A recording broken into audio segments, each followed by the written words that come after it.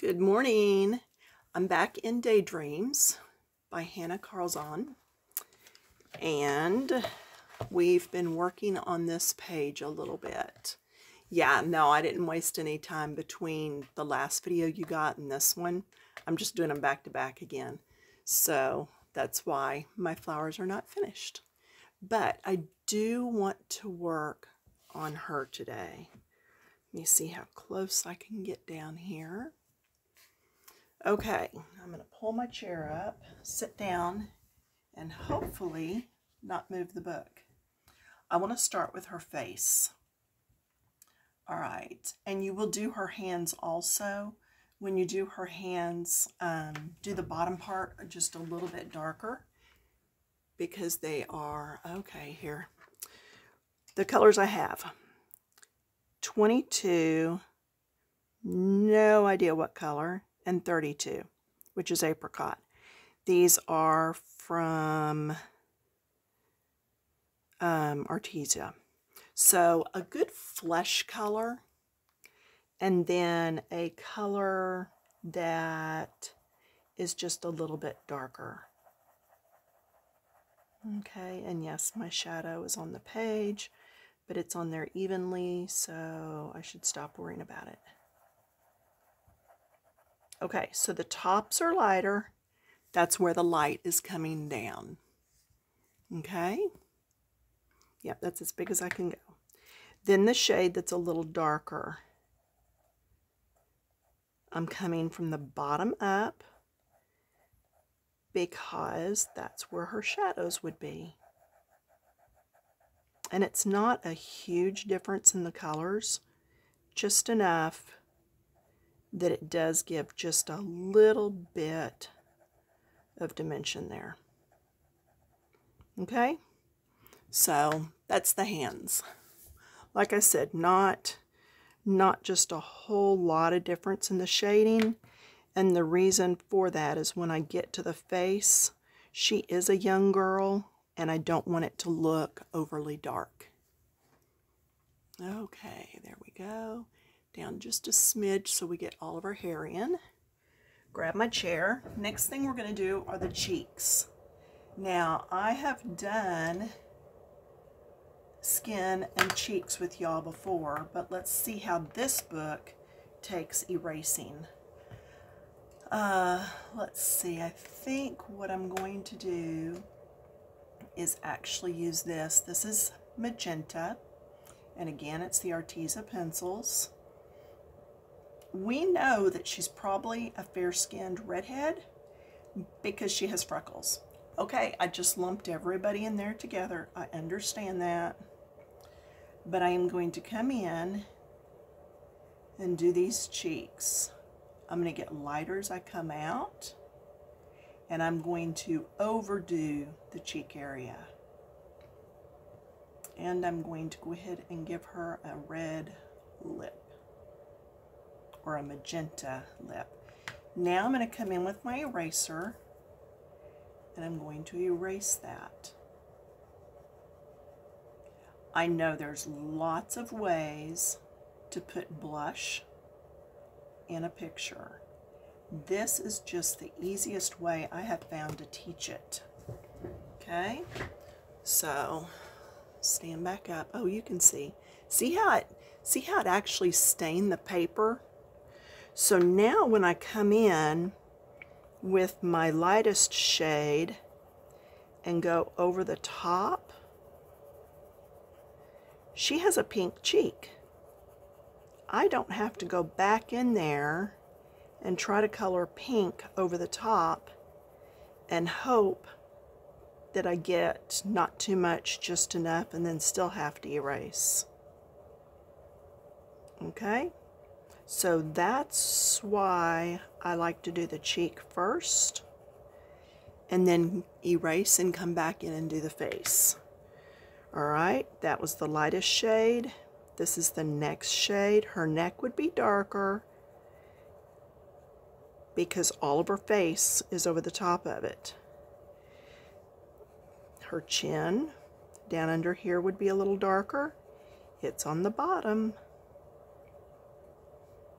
And then I'm going to do right on the forehead, and I am going to do the bridge of the nose, because as you tan, that area gets darker because it's up closer to the light. So are your cheeks, but we've already done them pink. Now, if you want her really to be the sun-kissed look, you could also do the bridge of her nose in the pink and erase. Okay? All right, that's it for her face. Very easy. All right, hair time. First of all, I am back with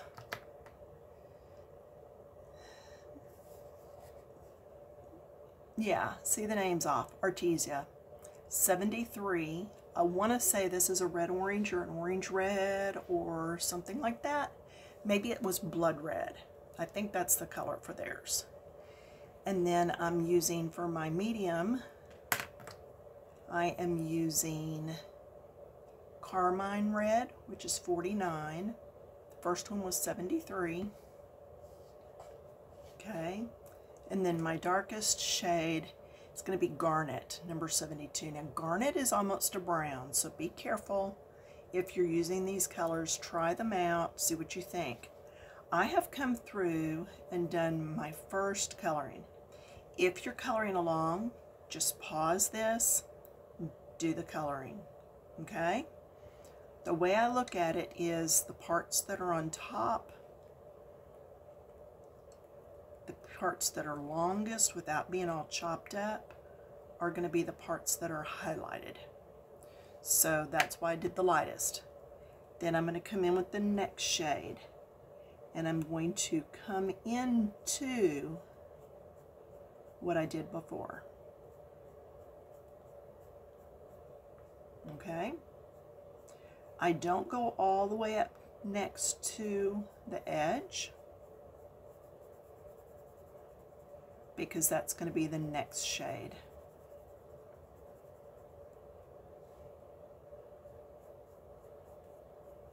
If you're afraid of getting lost, trade out pencils. Go back and do those pieces that are tucked up in there. Do that as you go.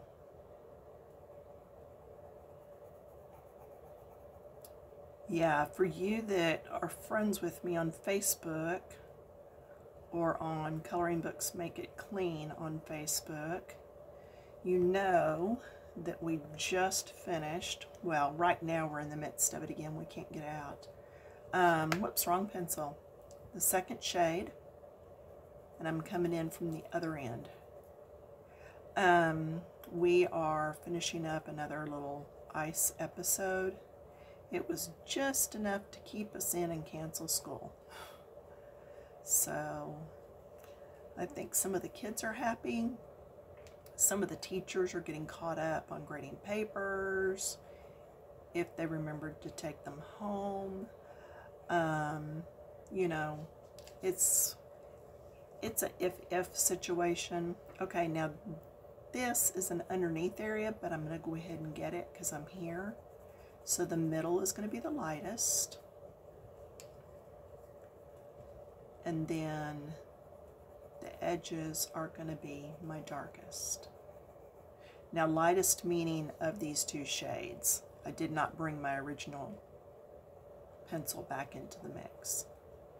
So yeah, so we're just at home. I had already made up some beef and veggies in foil packets, changing again to my color number 2.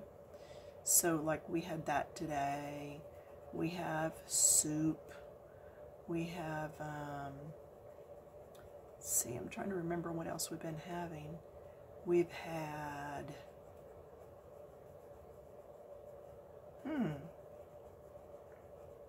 guess it wasn't memorable. Oh, I made us some baked potatoes, going back to my darkest. And in the baked potatoes, I put some really tender, it was like a, it's like a pork, like a pulled pork, I guess is what you would call it. Now, one reason I hummed is I'm looking through here and I'm trying to decide, is that an open area or just one strand that's going through? How do I want to do that? So let's see how sharp these pencils are, and if I can get just one piece through here.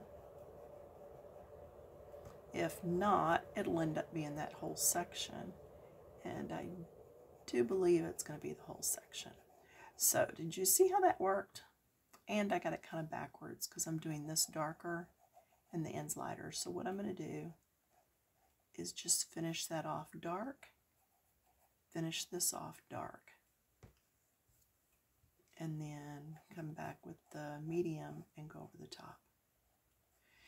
You will have those areas where you can't tell. So it's going to be up to you. This is my medium. It's going to be up to you to figure out where to put those darks and those mediums.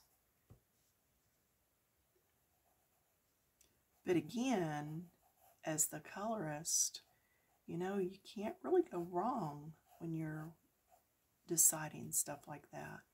It really is up to you to decide. The main thing is, if you will get some lights and back to the dark, anytime you see me doing the ends here with her hair, I'm going to be in the dark. As long as you've got lights and darks going on and she looks like she's got some highlights, you should be okay. Because I'm not trying to get like an all over piece that's got everything just alike, where each strand is perfect. I want her hair messed up. I want it blowing in the wind. I want lights and darks coming through. So just change back and forth. And see, I missed this down here. So while I see it, I'm going to go back to my medium through here, and then to my dark, and have my dark come through. And see how it pushes it back and makes it look more wavy? That's what you're after. You're after that waviness. Yeah, and I can't keep my shadow out of the picture. Okay, here's another one of these that was like this. So the middle section, and then we'll do this middle section, this middle, and then we'll come to the darks on all of those. Work in little areas, and it'll be easier for you to keep up and not get lost what you're working in. And you can slow your videos down. Did you know that? I think it's a little area that looks like a cog, and you just take that and click on it, and it tells you speed. Yeah, and you can change that up. I know when I'm listening to a book, I will change the speed of the reader to like a 1.5, sometimes a little faster depending on what they're reading, what I'm listening to. Medium shade. I am going to leave that one open. Yeah, I've been known to speed a book up pretty quick, as long as I can understand what they're saying. I will speed it up. Again, depending on what the book is.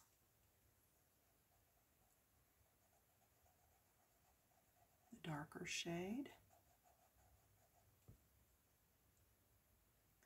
And this would go all the way to there. I'm okay with all of that being dark. Yeah. You just really got to get an eye in on each one of these strands. There's not really a shortcut when you're doing strands unless you're going to do it all one color and just be okay with it. And if you are, that's fine. Nothing says you can't. Okay, so medium. Then going through here on medium.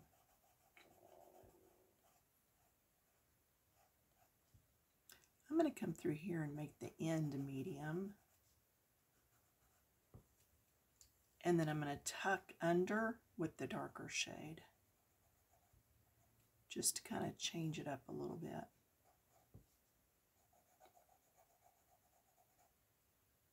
Okay, see how we are time-wise.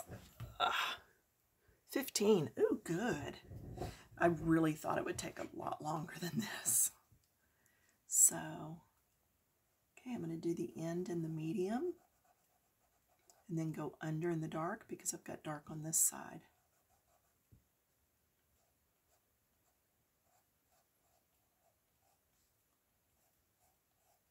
Medium up and around here.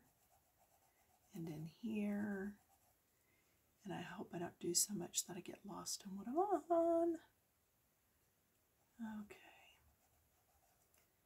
This is behind, but I went ahead and did it medium anyway, just so that it would show up against this. Does that make sense? I just wanted it to show up. And her hair is a little looser up through here. There you can see more little pockets of light coming through. So there's that to consider.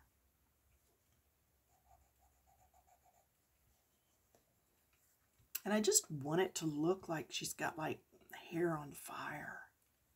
She's a tough little cookie there.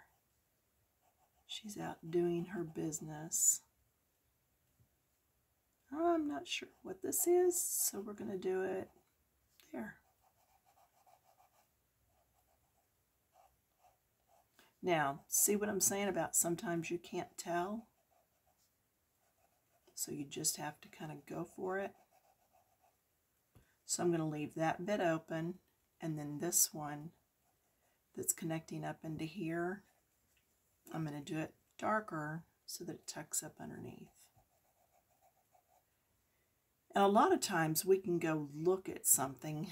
You can go look at your own eyes when you're coloring eyes and doing different things, and it'll help you out. But when you're doing hair, you can look in the mirror at your own hair, but we're not going to see each strand like we do with all of this.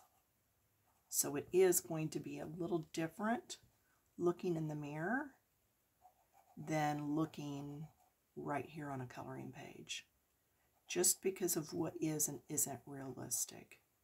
Now, did you see I go down through here?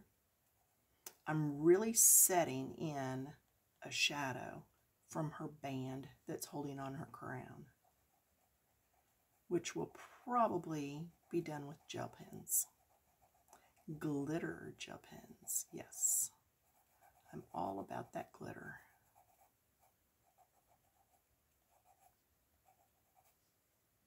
Okay, and now I'm just looking to see, I know this is not finished, but I'm looking to see through here, where do I still see lines and white spots? And I'm pretty happy with that. So now I'm going to change over to my medium, and we're going to finish blending this.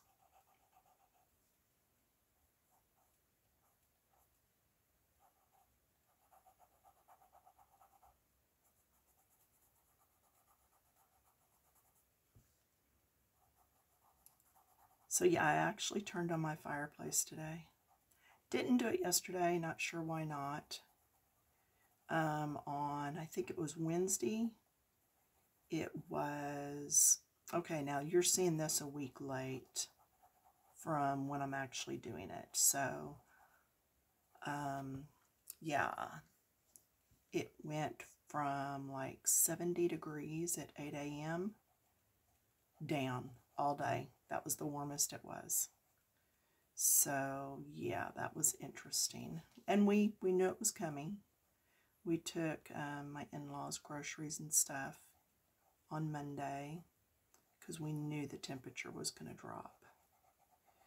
So yeah, made sure everybody was safe and all good. But it dropped down to in the 20s overnight. Yeah. But remember, we're Texas, okay? All right, so what I'm going to do here is a line This is the shadow that that crown is casting. So I'm just going to bring lines down. I'm going to go the direction the hair's going, but I'm going to keep those lines choppy. Now, I have her hair basically finished. I could come back in with the lightest shade and do any shading that needs to be done. I could even come in with yellow and just brighten this whole thing up. Okay? I'm going to show you one more thing though that I can do. And I did this a long time ago. That needs to be colored in. On a Peter Pan page that I did. And so I think if you'll look that up, you'll see it too. And it's highlights on black hair. This is going to be highlights on the red. If I mess it up, I color it again. But I'm going to make sure that the eraser, and I don't want this one's too big for the spot I'm going into. So I'm going to get my smaller one right here. And I'm going to make sure that's fairly clean. It's not. So I'm going to take that out, flip it around to the other end, which is clean. And it's got a good edge on it. Now I'm going to come in just where I think there might be extra highlights.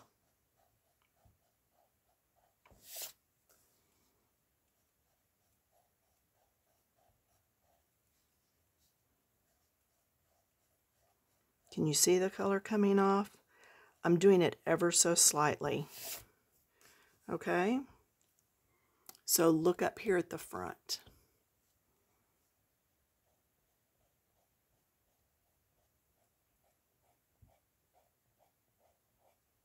Do it gradual. And then right here, trying to go the direction the hair is going so I don't end up with just a line. But look how her hair is lighter there now. So now we've actually put in another shade by erasing some.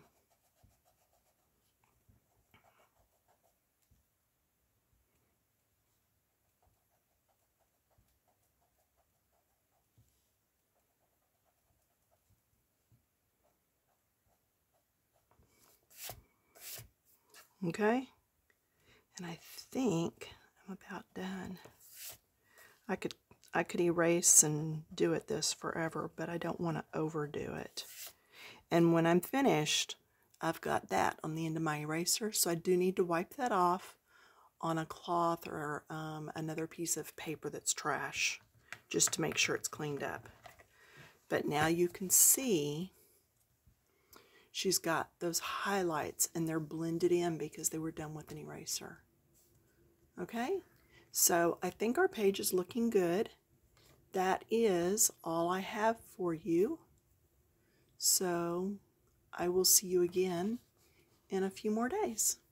Thanks for stopping by.